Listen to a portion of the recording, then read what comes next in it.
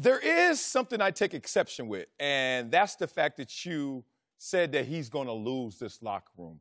And that's where I disagree, because the first thing you have to know about any locker room is the level of segregation within that same locker room. Tom Brady and his existence, because of his performance and his championships and his accolades, is different than even the Gronkowskis. And even if you want to make those two married in existence, high society in the locker room, there are 51 other players sitting there saying, my name is not Tom Brady. My game is not Gronkowski's. And I have to go out there in a non-guaranteed sport, a non-guaranteed culture where I only eat what I kill and stay away from those political issues up top. So as you see Kraft beefing with Belichick or Belichick beefing with Brady, Brady is now in alliance with Gronkowski.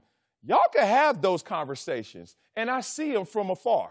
But if I'm one of those 51 other guys in the locker room, I am about the meat and potatoes. I'm about whatever Belichick says to get me to that payday. So he has not lost the locker room because those guys are properly motivated. This is where the NFL wins, in making sure you're always going to show up to go get that opportunity. It's the intangibles, particularly recently, maybe even in the last decade. It's been the intangibles that have set the Patriots apart from everybody else. Yes. Even if you go back to their very beginning when they beat the Rams the first time, and they came out as a team, and the Rams were this super team. They were defending Super Bowl champions, I believe. They were the super team, and the Patriots, Ty Law, and all, they all bought in to the system. They did. And to Belichick. Yeah. And so, to me, every great leader needs a disciple, and when you lose that top disciple, like he's lost Brady, I think the intangibles that have always given the Patriots an edge,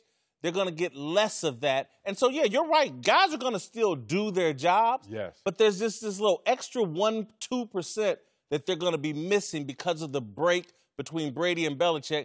And I think that intangible difference is really important to the Patriots because they're never the most talented team. Well, let me use your words against you. And you talk about these intangibles, but let's talk about something that's tangible and not put extra on the extra 2% you say that materializes every game in the Patriots' favor. Those tangibles are, this is a team that is 1-1. This is a team that last year was 1-1. And last year we heard it after the Kansas City game, especially 0-1. Oh, my God, the sky is falling. And then we went through a season, at least half the season. The defense, get out of here. Matt Patricia has to go. And then we went through the latter part of the season. Oh, my God, do you understand the implosion that is occurring on the Patriots roster? And we have, as a mass media, tried to predict and forecast the demise of this Patriots organization, not just as recent as last year, but for every time, it seems like, since they've been on this dynastic run. And you know what they end up doing every single time, whether they cut a Richard Seymour prematurely or they go out there and say Brady and Belichick don't have a great relationship. They keep on winning, man. Just win, baby. So I don't understand why now the sky is falling. Because, and that's why I crafted this argument the way that I did. Okay. This isn't me talking. This isn't the sportscaster. This is a biblical lesson that every man must bow to, in my view, in terms of when your pride and ego get so far out there that everybody can see that you think you did it all. I created this system, and this system is more important than all these men who God and I helped create and mold, and you lose a Tom Brady, and I think it's crystal clear, him and Tom Brady just aren't connected. We don't have to speculate that on anymore. We've seen it in Time versus Tom. We see it now in the reporting of Ian O'Connor's book. It's out of the closet now that Bill Belichick's ego, the Malcolm Butler to me was the big smoking gun, that his ego is out of control. And so for me, the Bible has spoken on this. When your ego is this out of control, destruction is on its way. And I see a Patriots team and a Bill Belichick that, again, when you quit believing in men and start just believing in you and your system, it's undefeated. Okay, let's talk about that. Let's talk about that record. Let's talk about, you're speaking in general terms, and I respect it. You're saying the machine, the system. Men, let's get specific. Let's talk about one man. You said Malcolm Butler. Now, everyone at the time said, how in a 2-week span between the Super Bowl and the AFC Championship game did you finally figure out that Malcolm Butler doesn't deserve any playing time despite 97% playing time regular season, 100% in the playoffs? How did you figure out Malcolm Butler's not the guy for you? And even at halftime when you realized we need some help in the pass defense, why not Malcolm Butler? I hate to say it, Belichick looks prophetic. Belichick looks right. Have you looked at Malcolm Butler's numbers this year? Malcolm Butler has given up the most touchdowns as a cornerback when targeted and the most receiving yards. Now, you couple that with the reports, or at least the intel, that Malcolm Butler in that Super Bowl run had a little more fun than the Patriot way should allow for. Then you see this performance. Maybe Belichick, once again, is ahead of time. He might be on Malcolm Butler. Okay. But in that game, when Nick Foles is lighting you up that way, you got to give the guy a snap or two.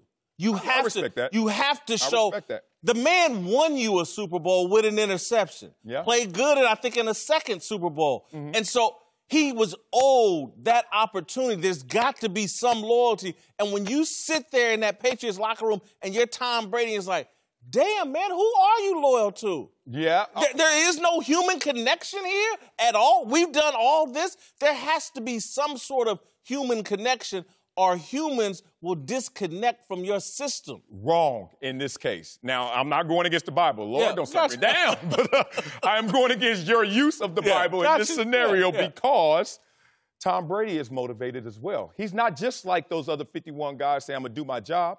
He's Tom Brady. He's at 5 rings. And Tom Brady knows this in his marketing world. TB12, Alex Guerrero, franchising out, writing a book, Facebook. All this is showing a different side of branding and marketing. What does 6 rings look like? Only Michael Jordan. When you say 5 rings, you say Kobe, Derek Jeter. That's great.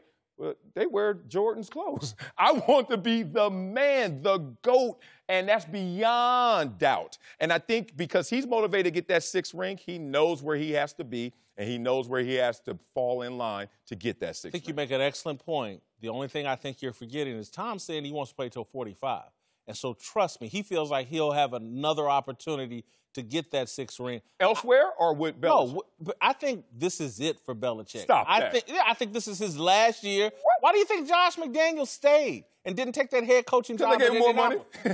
I think in Brady's mind, we're doing one more year with Belichick, and then we're moving on. Wow. This is it. I've never seen a player ever get delusional to the place where they think they're going to outlast a coach, a successful coach, a Him and Bob Kraft, coach. Man. They are. You're right there. Like, it was 3 against 1. At one time, it was Jimmy G, Tom Brady, and Kraft using the same agent against Bill Belichick. Yeah, you're right there, but coaches outlast players all the time, and the league outlasts us all. So I don't see how it's going to work this time. Ride goeth.